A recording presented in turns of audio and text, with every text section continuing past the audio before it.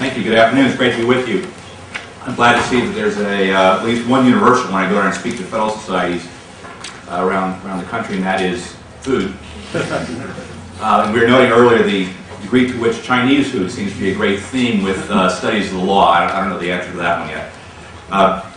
What I'd like to do for this afternoon is speak for not more than 30 minutes, not necessarily in a formal speech, but in a little talk to talk about another aspect of constitutionalism, which is, say, rather than talking about the formal aspects of it, which is what you spend your time mostly studying at a law school, I want to talk about constitutional in the sense of how a people constitutes themselves, the broader sense of the word constitute, and look at it from the point of view of history, especially the history of some political ideas that shape America, that become the issue of debate, and I would suggest to you are the issue really in today's debate. Let me start by telling the story, one of my favorite stories from the American founding, of a young man named Levi Preston. Levi Preston was in his 20s, actually younger than his 20s, and was at the Battle of Concord in Massachusetts. This is one of those events which we're all very familiar with, and we know exactly what happened. He came out and fought that day, and later he gave an interview to a historian. And the historian wanted to ask him why he had actually gone out and fought in that battle. At the time, of course, we didn't know what the outcome of that would be, nor did we know the outcome of the American Revolution, nor any of the other events surrounding it. Indeed, Preston was one of a few young men who actually went out at that battle and aggressively challenged and fired upon the most powerful and the greatest military force in the world, who at the time was in complete control of the continent, the colonies and the United States. So this historian asked Preston, why exactly did you go out and fight against the British?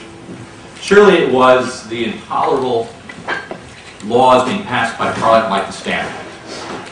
He said, I never saw any stamps. Well, surely it was the Tea Act. I didn't drink tea, he said. How about your reading of Harrington, Sidney, and Locke, and all the great treatises of political thought? I didn't read any of those. All I read was the Catechism, the Bible, the Psalms, maybe. Well, what was it, the interviewer asked? At this point, the historian, as historians are wont to do, was getting frustrated. Why did you take up arms against the British? And Preston said it was actually quite simple. You see, we had always governed ourselves. We had always intended to govern ourselves, and the British didn't mean us to govern ourselves. One of the reasons I like that story is that too often we complicate our studies of questions, whether it's historical questions, questions of political thought, questions of law, and as a result we sometimes miss the larger narrative, the larger meaning of those things. And I'm wondering whether this is one of those cases. The other reason I like that story is because it does point to what I think was the key question behind this whole movement in the establishment of the United States, which is this question of self-government. Indeed, all the great principles that I want to talk about a little bit really culminate in this idea of self-government, which is a complete, unique concept. Let me mention, speaking of that, a few other things coming into the American founding and make my case for this concept of self-government. If we look at the great influences coming into the American founding, one of the most important, which I'm sure you've thought about, is British constitutionalism. Right? The notion of the rule of law, going all the way back to Magna Carta, developing through the various pieces of legislation passed by Parliament to establish the rule of law, to protect certain rights of Englishmen, what we would say, or we used to call, due process. In the Americans, okay, the context of the Americans, those ideas of British constitutionalism developed further into written constitutionalism. The rule of law represented by the supreme law of the land, or constitution. But that Britishness of the Americans comes into being and is different in the American colonies, and is shaped, secondly, by what we may call the moderate Enlightenment, which is to say that the British argument wasn't sufficient. It also required, and in America allows for the development of this more moderate Enlightenment argument, which you get in folks like Locke and Sidney, Harrington, William Blackstone, his commentaries on law, which is that the English argument of traditional liberties was not sufficient for the Americans. They believed that behind those arguments for liberties was a broader argument of rights. Rights not merely because they were British, but because they were the rights of everyone and anyone, anywhere. They looked to a grounding of those rights in the concept of nature, equality, consent, natural rights. The familiar arguments of someone like a John Locke, which we see reflected in the Declaration of Independence. But those concepts of this moderate Enlightenment are further shaped by the religious influences on the American founders. That is, there are moral horizons, which shaped a concept of religious liberty, for sure, which is a non-sectarian religious liberty of free exercise, but it also shaped a certain theological grounding of those rights, which are their inherited liberties, understood to be grounded in a concept of rights coming from nature, an understanding of nature which is then in turn grounded much more theologically. And all of that plays out in the American experience of self-government. Recall that for the long period of time, up to the end of the French and Indian War, the Americans had what Burke famously called, been overseen by the British policy of benign neglect. The British left them alone to rule themselves, to figure out their own institutions. They had their own legislatures, their own laws, their own tax policies. But they also learned how the institution of self-government should operate in light of these precursor ideas of constitutionalism, of rights, and of religious liberty. It was after 1763, the end of the French and Indian War, when the British started getting more interested in the American colonies. Among other things, looked at the American colonies as a way to raise taxes. And here you will call all the various pieces of legislation the British passed to do those, including the Tea Act and the taxation on tea. But what happens is between 1763 and 1776, the Americans transferred from loyal British subjects into revolutionaries, for all intents and purposes, grounding a new argument on this concept of constitutionalism, rights, religious liberty, self-government. The principles I lay out in my book, which is not necessarily an invention, but just a general laying out of, I think, what the core principles of the American founding are, start with the concept of liberty. That is, for the American founders, for the thinkers that influenced the founding, for those that actually carried out the ideas of the founders, the main concept was the idea of human liberty. And here I note that they used the Latin word for liberty as opposed to the Germanic word freedom. That is, they had a certain concept of responsible liberty, which they saw playing out through, among other things, constitutionalism. The ideas of equality, natural rights, the consent of the governed, religious liberty itself, to which we would add to that list property rights, private property rights. For the Americans, the concept of private property rights was a natural right, but also a fundamental right grounded in their practice of liberty. Because one had the freedom to not only labor, but had a right to the fruit of one's labor. Those are the foundational rights of the American argument, to which we can add the architecture of liberty, the rule of law, the old British concept of the rule of law, and the unique American concept of constitutionalism, which we normally and rightly associate with the idea of delegating power through the Constitution to the various branches of the federal government, of enumerated powers, those branches, especially in Article 1, things like the separation of powers, representation, federalism, various auxiliary precautions Madison talks about. Independence, the question of what America's principles mean in the world, and then this question of self-government, which in many ways is the culminating principle of all these other things. That is the reason for which we create a limited government grounded in individual rights is to create a flourishing private society in which we can govern ourselves. But in this, the Americans meant it in two ways. One is self-governing of the people, in a political sense, but also self-governing as individuals, in the moral sense of the word. In that way, we would ensure what they called the blessings of liberty, preamble of the Constitution.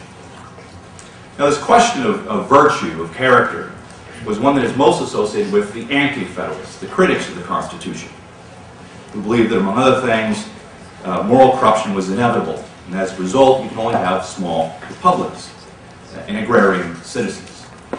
But the Federalist advocates of the Constitution were equally concerned with these questions, the maintenance of some sort of civic virtue. They also had a very realistic assessment of the weaknesses of human nature.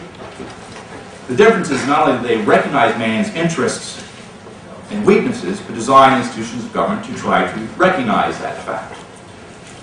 We're all mostly familiar with Madison's argument in Federalist 10.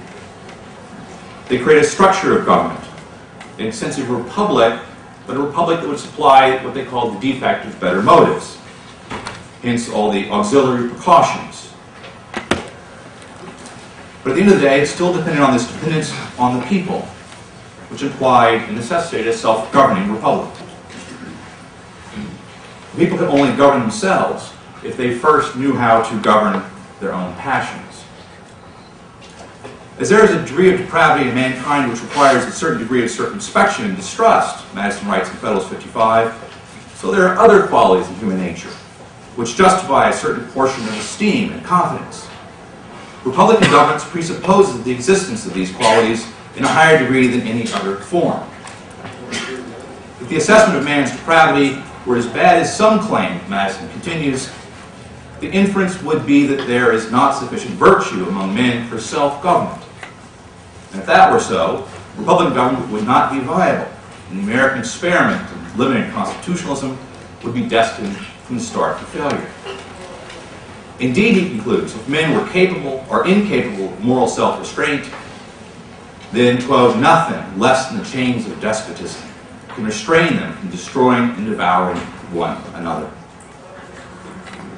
Now, the Americans in their writings emphasize various traits of this character. Just to mention four briefly that they mostly talked about: self-reliance, the notion of being responsible for one's own well-being as well as one's family, neighbors, and community. The idea of an assertive and spirited citizenry, possessing what Madison described as a vigilant and manly spirit that actuates the people of America.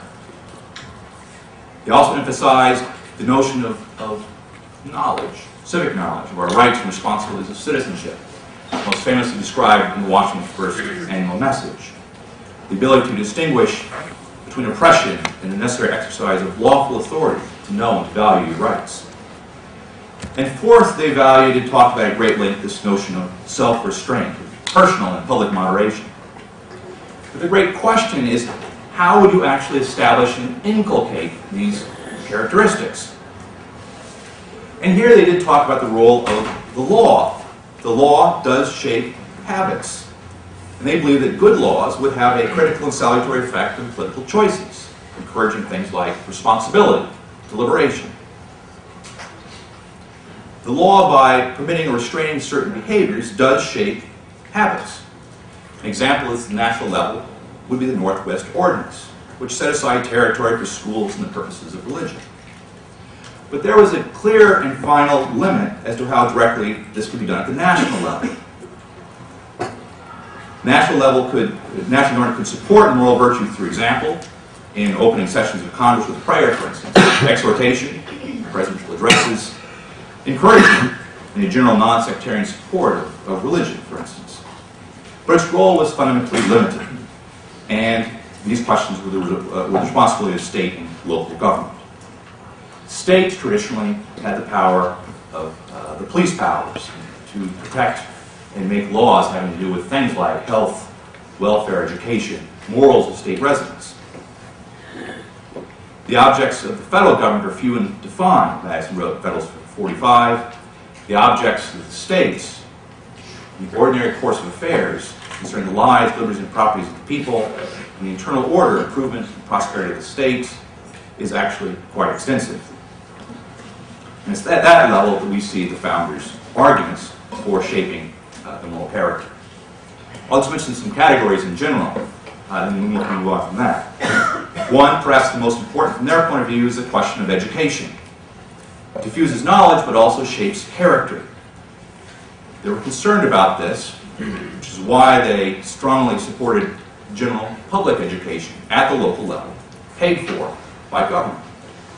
Primary education was to focus on rudimentary elements of knowledge, for sure, but it was supposed to then go on and shape character, especially this question about knowing about your rights and the meaning of the principles of liberty.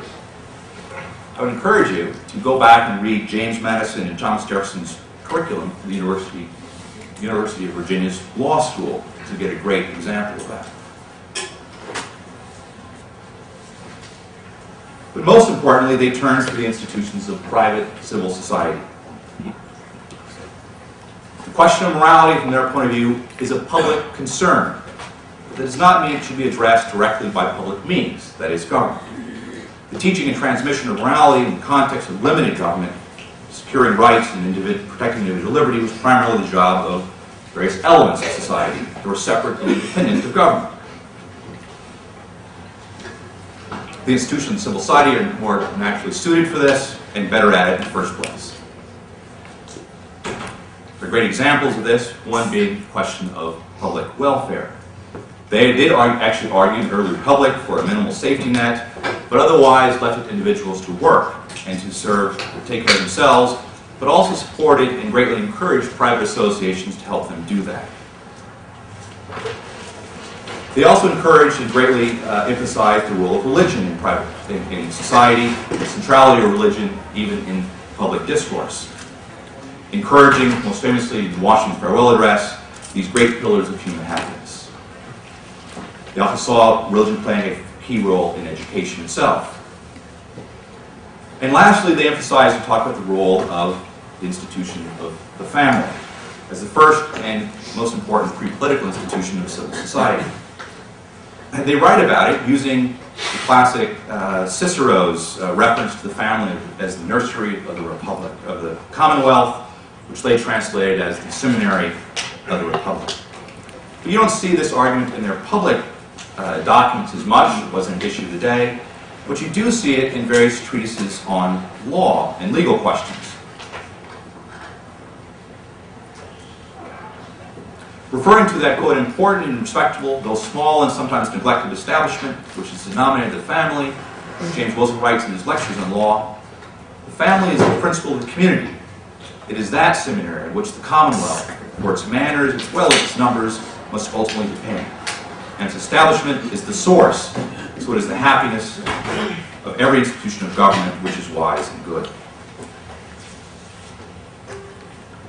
Now, these principles of the founders, this laying out of this argument, limited government, of certain rights of liberty, and a flourishing civil society with private institutions which shape moral character, comes under criticism after the American Civil War.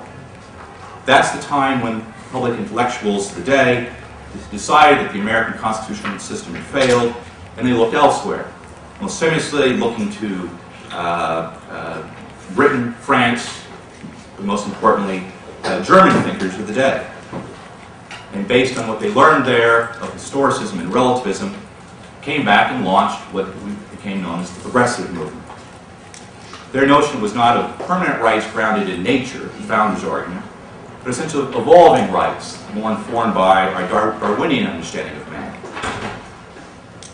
They also had a notion of a new form of government, which would not be controlled and dealt with by delegations of powers and things like constitutions, but would be inherently administrative, regulatory, run by experts and bureaucrats who knew how to do things better, and it would be fundamentally unlimited.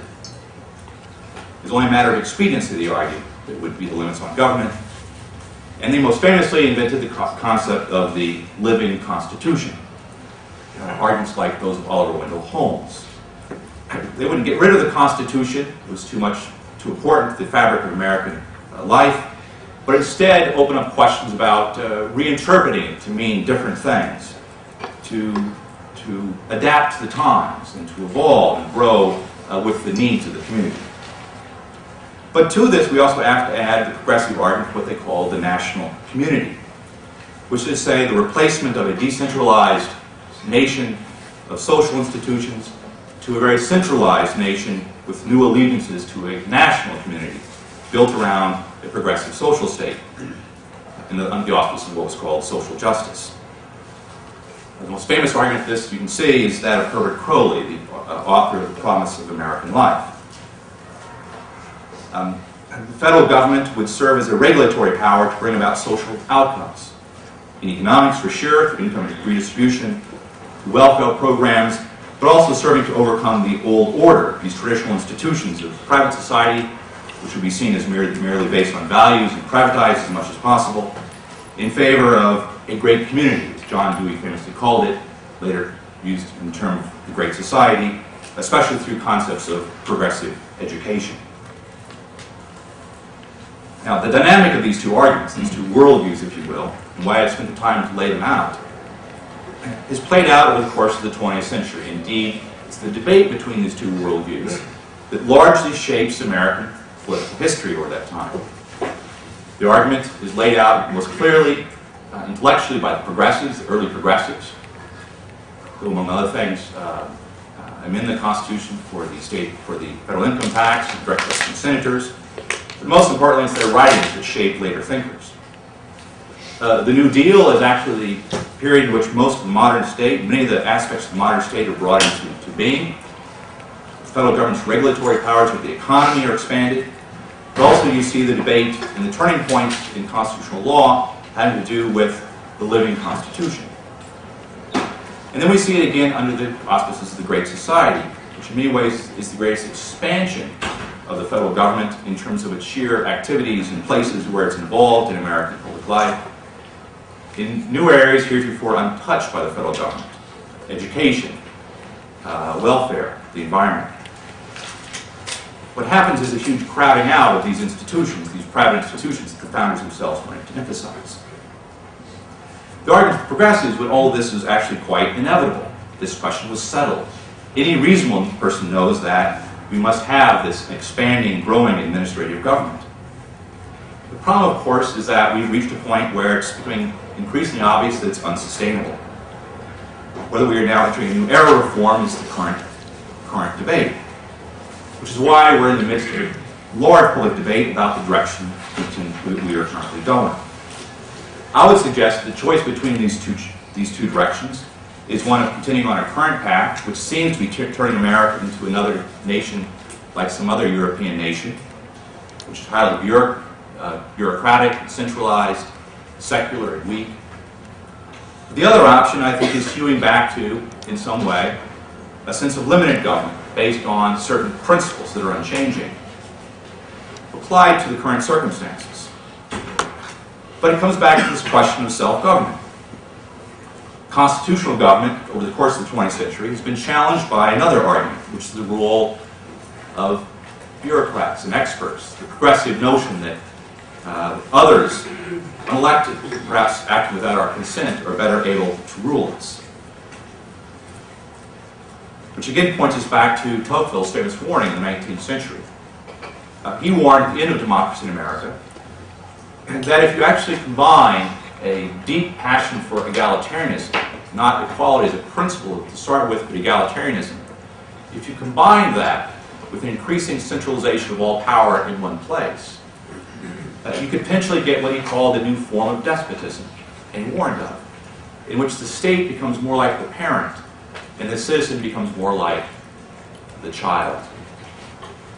And it's destructive of our liberties, it's especially destructive of our character, our self-governing character, because we no longer act like self-governing individuals, but instead become wards of the state, or dependent, even though we might keep certain basic liberties. So in our arguments to restore constitutionalism, we must keep in mind that not only is the living Constitution at issue, and a better understanding of the nature of rights, which keeps government limited as well, but also turns on this notion of the flourishing of the institutions of civil society underneath it. Indeed, I would suggest to you that it's because of those institutions that we either take for granted or see as less important today. And the important role those institutions play from the very beginning is why the American founding was always referred to as an experiment. Recall Franklin's famous phrase, when he departed the Constitutional Convention and was asked what form of government did you give us? A republic, if you keep it. And in closing, let me just refer to Washington's first inaugural address. The first president giving the first inaugural address under the new Constitution. Yet Washington only mentions the Constitution in passing. He refers to our great constitutional charter. But instead, he spends his time discussing the character of those who will make the law. And he argued that the foundation of national policy will be laid in the pure and immutable principles of private morality. Interesting argument for an American president to make. Why? Because he argued there is no truth more thoroughly established than there exists in the economy and course of nature an indissoluble union between virtue and happiness, between duty and advantage, between the genuine maxims of honest and magnanimous policy and the solid rewards of public prosperity and felicity. That is, he argued there is a permanent connection between questions of moral character and the precise goods of liberty that we so value. And he also led him to conclude that the preservation of the sacred fire of liberty and the destiny of the Republican model of government are justly considered, perhaps deeply, perhaps finally staked on the experiment entrusted to the hands of the American people. So you have Washington, first president under the Constitution, arguing very forcefully for the role of character as the groundwork upon which the Constitution is based. Thank you.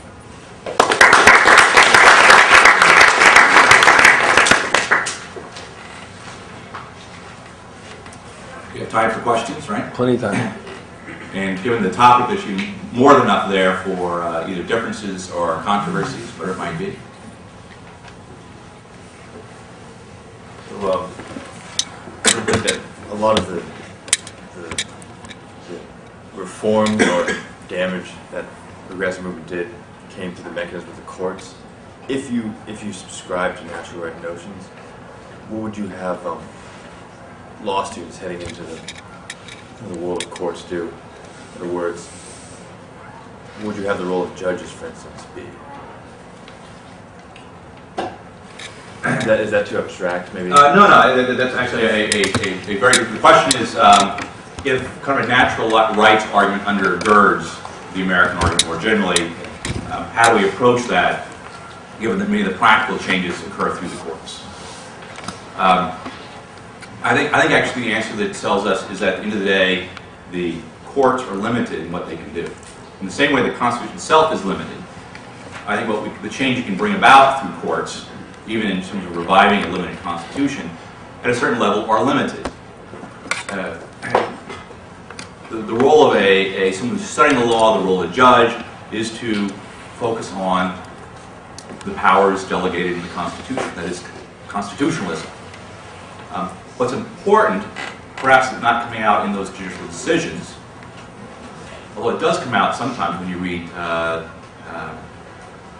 certain justices, especially someone like Clarence Thomas, is that there's an argument made behind it. It's not that argument has itself legal meaning in a way that can be used in cases, but it's undergirding argument behind it.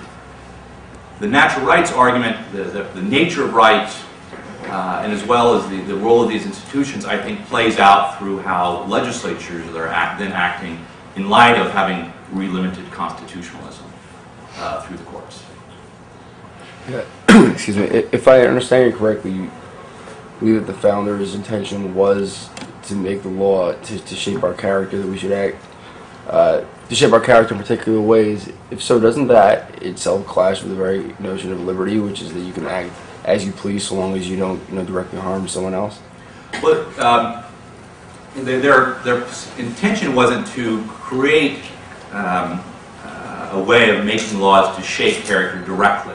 Right? It's indirectly that they thought this would be done. And it's less they set out to do that, which would be kind of the argument prior to the American founding, whether it's through religious establishments or through forms of kind of Platonic ways of shaping character directly. They set out to create a nation based on liberty, which is that individuals and communities had the freedom to act and govern themselves. Having said that, they were not oblivious of, and I don't think we can be oblivious of the fact that it's necessary for those individuals to learn how to govern themselves in a way that restrains their own passions, to be very practical, in the sense of acting in a way that allows for the project of self-government itself to proceed. Now, is that a violation of the principle of liberty? I think from their argument the answer is no. But it also turns on the fact that, from their perspective, liberty did not mean the modern concept of doing whatever you wanted. Right? It meant you had to be responsible. It meant that the government would give you as much possible freedom to act, to exercise that liberty, but you had a certain responsibility to act reasonably. Now, how that would be shaped, however, is why they emphasized federalism, decentralization, down to the local level as much as possible, and actually back to families. Ultimately shape the character in a much more powerful way, but also do it in a way that it is highly diverse and not through the institutions of government, because they understood government, especially the federal government, through its powers, was a very blunt instrument at the very least, and a very inefficient instrument to encourage character. Do you believe by today's definitions the founders, I mean, I know there's many founders, but would they be considered libertarian? I don't mean to focus on particular issues like, abortion or gay marriage or any war, but in general, just the concept of, like I said, freedom so long as you don't harm or threaten to harm another person? Let me answer the question this way, because this question does come up.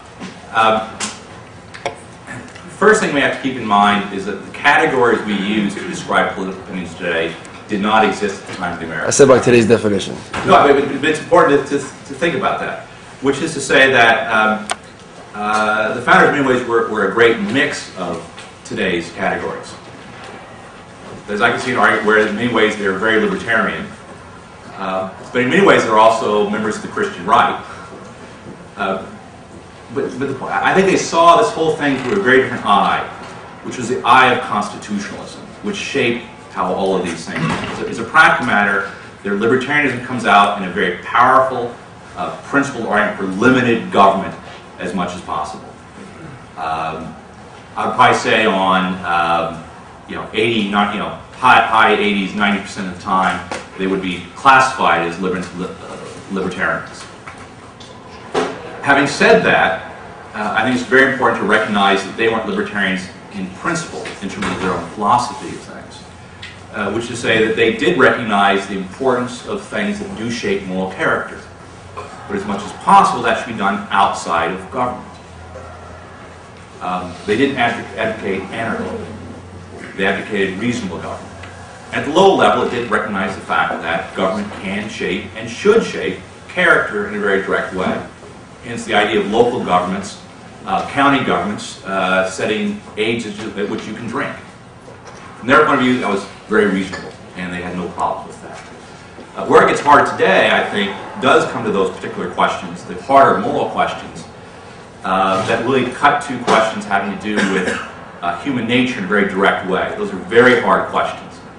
As was the question, say, of slavery.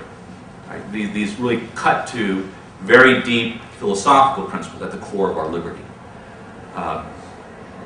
Those questions are much harder to figure out where they would be, but I think the calculus of thinking through it would be very different from the one we use today. You mentioned the effect of progressive movement on sort of weakening civil society institutions, but I'm wondering whether it also was a response to already weakening civil society institutions as a result of industrialization, urbanization, massive immigration, etc. And whether and how you think that the founders' constitutional principles would respond to these economic and social upheavals in a way that differed from the progressive movement? No, you're absolutely right. What gives rise to practical matter to much of the progressive movement is industrialization and changes in American society.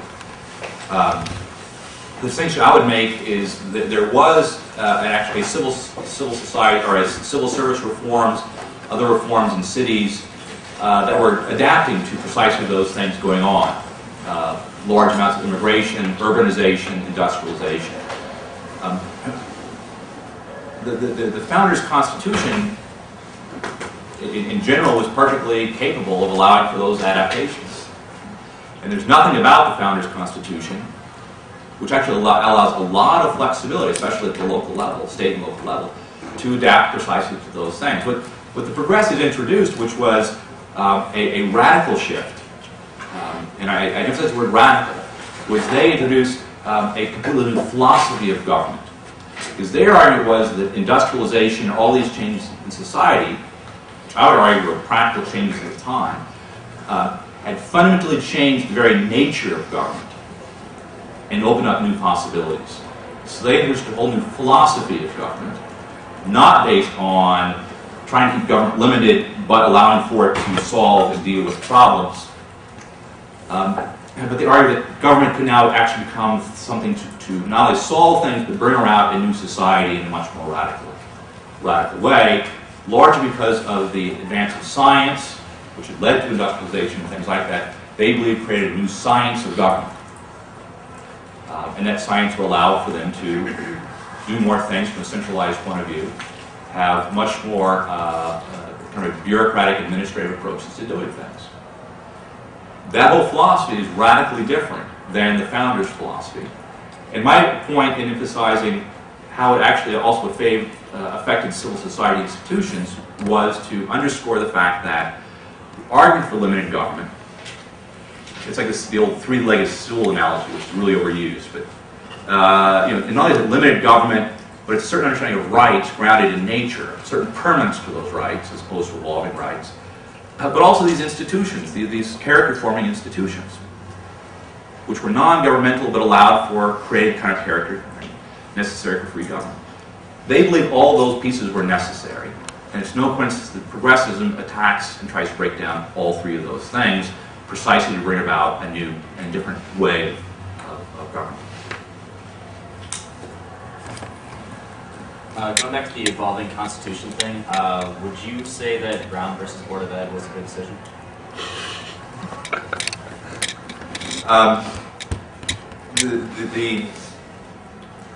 In what sense do you mean the question? Well, because from an originalist standpoint, when the 14th Amendment was passed, institutionalized segregation under the law was common practice, and so from an originalist standpoint, an originalist from the 14th Amendment standpoint, right? Looking at the time when that was passed, and the Brown can't really be justified without an evolving standards of decency or constitution. Well, you can also make a distinction between the outcome, the decision in Brown, and the logic at which they got there. I mean, Brown also uses this really strange psychological analysis to go through its decisions. Look, the notion of where you see, I think, the clearest examples of kind of the living constitution argument is something in the use of, say, commerce. What is interstate commerce? And how that changes over time, such that, today, anything is commerce. You see them opening up through those avenues. The current debate over the health care bill is a perfect example. Right? The notion of an individual mandate, which is to say that the federal government having the power to cause individuals who choose not to participate to enter a contract against their will, is argued on the basis of commerce power. It's pretty hard to argue that one's choice not to participate in commerce is something that gives the federal government power to regulate it. The living constitutional argument, I think, is most dangerous when you basically are using the Constitution to get where you want to go to. Look, the 14th Amendment was meant to correct certain egregious problems throughout large parts of the United States in order to guarantee equal protection and due process. I see that as being perfectly consistent. Using that then to later, go places you wanted to go to bring about your outcomes, I think is much more problematic.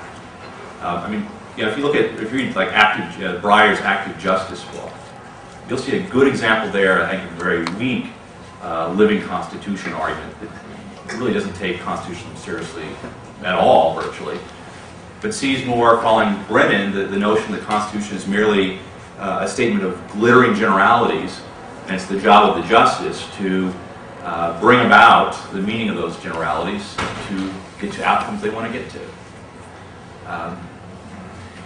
That's a very different approach, not from the founders, but I would argue from any sense of constitutionalism that develops elsewhere as well.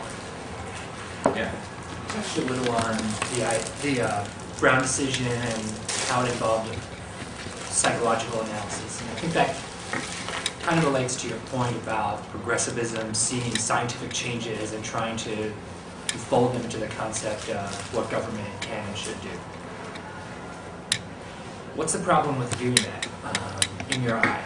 Just having evolving standards when, our understanding of science has evolved radically in the last few centuries. Our understanding of the human body and mind has changed radically. Technology is changing the world, industrialization.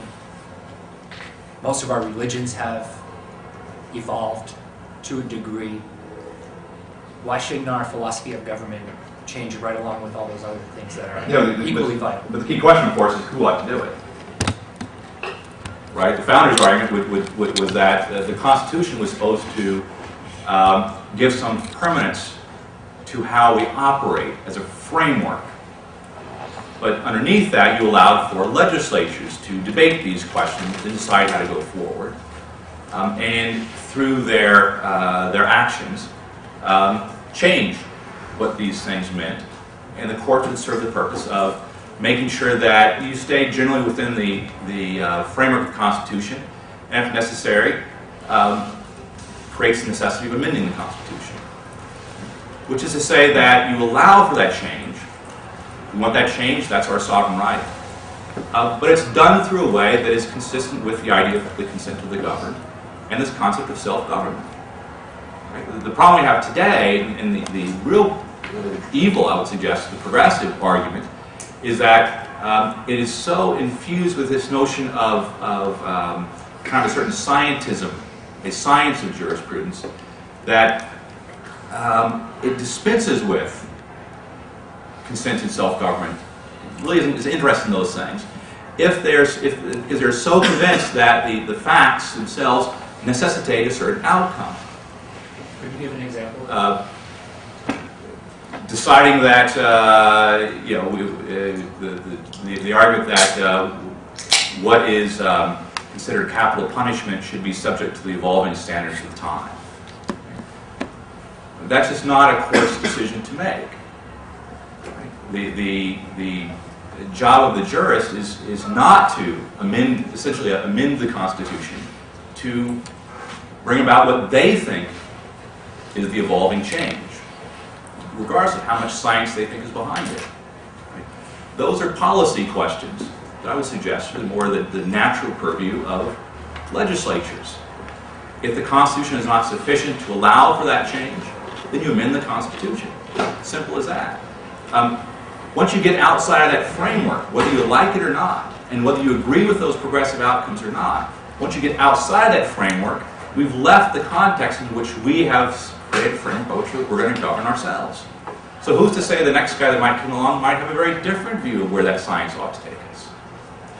I mean, look, the science about DNA, cloning, is very complicated, but also raises very difficult and controversial questions about the nature of humanity. Well, I'll be perfectly honest, one way or the other, I'm not sure I want 9 justices making that decision.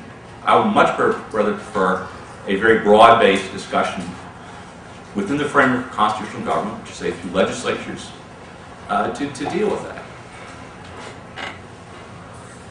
So one example that just comes to mind in answer to Jordan's question is, and no doubt, the greatest progressive justices, Oliver Wendell Holmes, and no greatest best use of science was in the Buck v. Bell case when he upheld sterilization of mentally retarded people.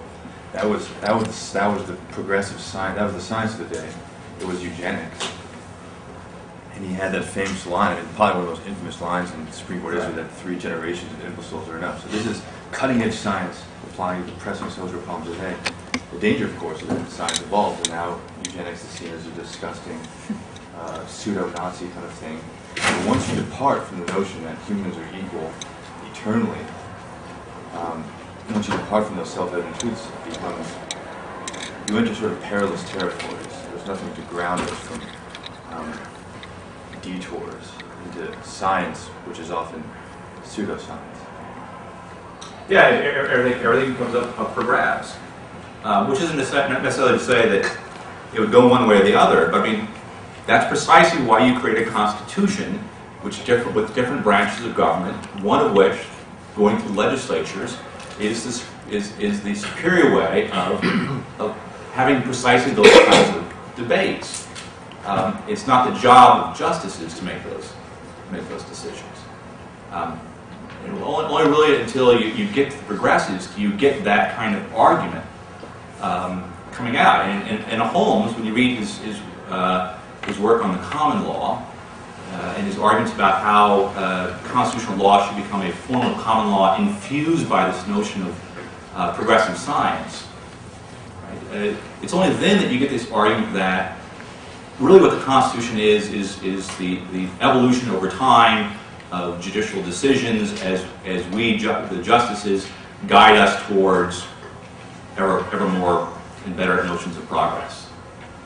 Now, one might like where that's going right now, but once you've gotten away from that framework, I see no, among other things, I don't see much legitimacy to it. But also, I think it starts raising very serious questions about the core principles behind the notions of constitutional government in the first place. I'm just wondering where your argument goes practically. From what I understood, you don't seem to be saying that the progressive changes to the way we govern, or the way the federal government governs, were unconstitutional per se, but they're more that they were inconsistent with the founders' political philosophy, or maybe the spirit of the Constitution. And since we're on Oliver Wendell Holmes, I guess, a lot, to paraphrase, he said, if the people want to go to hell, then it's my job to help them get there. Underlying the framers' political philosophy, I would imagine, is this very strong notion of political equality and inherent moral political worth of the individual. And if the people have decided to legislate and possibly even surreptitiously create a constitutional change which creates this new kind of administrative government, practically, where do you see that as going wrong, or what do you see the remedy for that? Well, first of all, I didn't. If I did not want to imply that what the progressives did was somehow constitutional.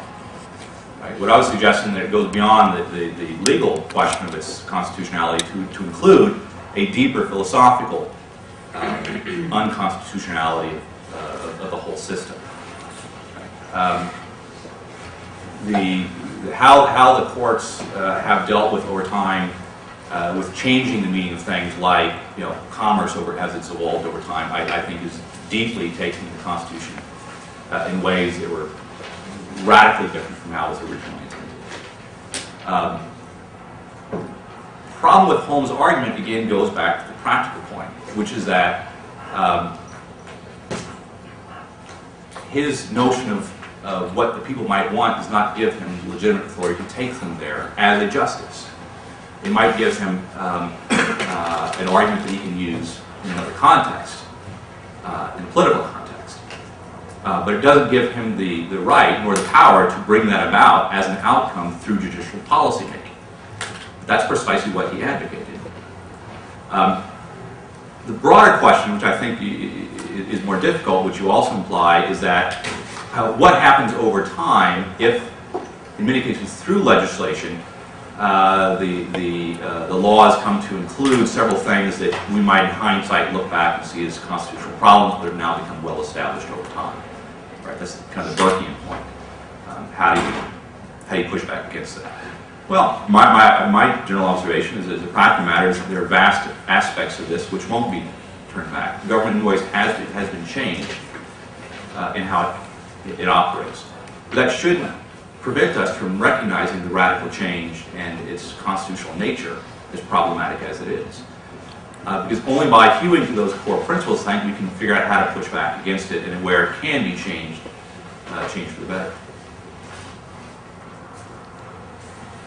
Yeah. On that point, do you think that we're beyond a point of no return in terms of being wards of the state? You mentioned that as Oh, no, not at all. Not at all. Matter of fact, I think we're actually in a period where, and actually right now it's very good because there's actually more and more people raising this question. It is time to think about it. I mean, you know, we're at a point where I think it's like 30-some% of the American people could be called, in some loose meaning of the word, dependent, in the sense that they get sufficient amounts from the state, they're literally dependent on it for their day-to-day living.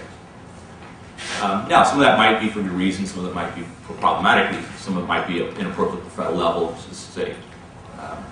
But yeah, I don't think we're all past that.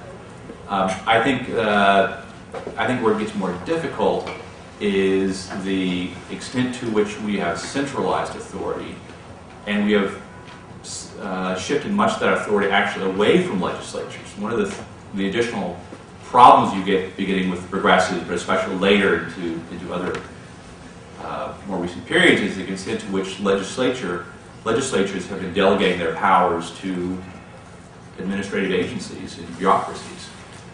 Setting aside the constitutional problem of delegating power, as a practical matter, I think it does take away and undermine the whole notion of legislating and governing ourselves. Pushing back from that, I think, is still within the realm of the possible. Most of the expansion of the administrative state only occurs, say, since the 1970s, as a practical matter.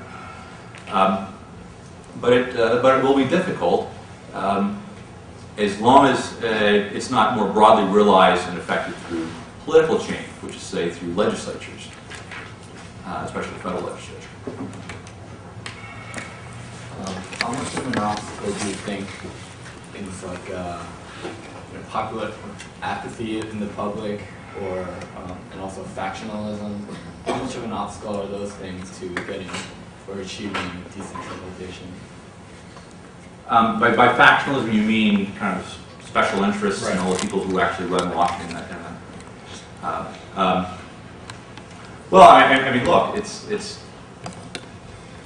part of the problem, I think, and it's always bad to say these things in the context of law school, I suppose, is that we've turned the Constitution too much into a legal document. And I say that not as a criticism of the serious legal questions involved in the Constitution, but in the sense that for many of the American people, we've treated the Constitution as a legal document for so long that they are less likely to see it as something they ought to be concerned about. Having said that, I mean, if you think we're in the middle of a period of apathy, I mean, look how many people are involved on both the left and the right in the big questions going on now in American politics. I mean, who would have thought that the amount of people engaged in a debate over a very large and complicated piece of legislation would be out actively on both sides debating about it? And that strikes me that while many people are normally apathetic, they can often be engaged, which is a healthy sign. I think the way to break how Washington works is politically, which is that you bring in new members, new legislators, and you change it. What we're seeing, and I think President Obama is dealing with this problem as much as his conservative critics, is that it's very difficult to do that through the existing apparatus. I mean, one of the reasons why President Obama appoints these quote-unquote czars is because he's trying to figure out how to get control of his own administrative bureaucracy. And he can't do it through the existing powers given to him through congressional law, so he has these other individuals to try to shape it. It's extremely difficult to get a hold of those things. I think we're actually entering a period in which there's going to be a pretty healthy political debate about the direction and the nature of those questions. And my guess is the political party who's better at arguing that matter, one way or the other, will be more successful.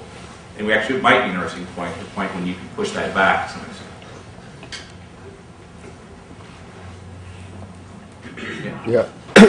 This may be a little beyond the scope of this talk, but considering the other gentleman there mentioned 14th Amendment, today's the oral arguments for the Second Amendment incorporation case. I'm wondering what you think of that, or incorporation in general, the debt doctrine of the incorporation through the 14th Amendment. Well, I mean, the one thing I think is clear, is, at least looking at it from the founders' perspective, which I'm the most familiar with, is their extensive documents and letters and writings, legal and otherwise, in which they clearly make the argument that there's a natural right to possess firearms. Largely because the individual possesses, at the end of the day, the right, what is called the right of revolution, which is the ability to defend yourself and your family, but also ward off the state as is necessary. So you keep that right. It's a natural right. And I think that if there is an argument for any of those amendments having that status, it's the Second Amendment. The argument of incorporation is a much more general and problematic matter. I mean, the Bill of Rights initially was clearly meant to only be limits on the federal government, not limits on the state, and its meaning has been completely flipped around, so that now it gives the Supreme Court the easy ability to apply those rights to the states in a way that's radically different from how the founders thought it should operate. The founders' argument was that the best place for a Bill of Rights, in the broad sense which we treat the Federal Bill of Rights nowadays, the best place for that notion of Bill of Rights was at the state level, where most states had Bill of Rights, which were very extensive and powerful in that way. The federal one was really more of a limitation on the federal government itself. But even just more generally, I think it's important to understand the extent to which the founders emphasized the structural components of the Constitution as a way to limit them. So, thanks. Is that your time?